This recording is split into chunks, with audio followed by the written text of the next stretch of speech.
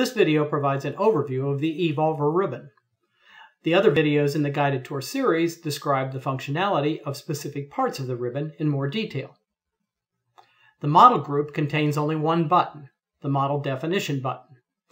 You use this to specify the objective to optimize, information about the adjustable cells, and information about the constraints. This only defines the model. It doesn't actually optimize. The Optimization group contains 3 items relating to the optimization. The Settings item allows you to change various settings, such as criteria for stopping the optimization, which optimization engine to use, and others. The Start button performs the optimization. The Reports drop-down lists several reports you can obtain. These reports are available through a dialog box directly after the optimization runs, but the items in the Reports drop-down allow you to get these reports at a later time. The Help group contains the usual utilities and help drop-down lists.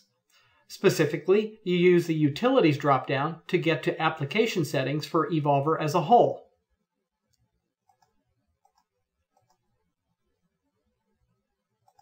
And you can also use it to unload Evolver or load other Decision Tools add-ins.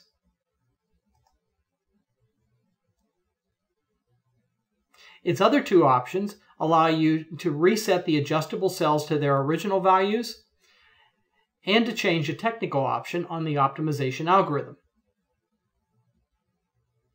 The help list is self-explanatory. It includes a number of options for learning Evolver better, including many example spreadsheets. You can also open the Welcome screen from the Help drop-down, and this provides links to instructional videos, such as the one you are seeing right now.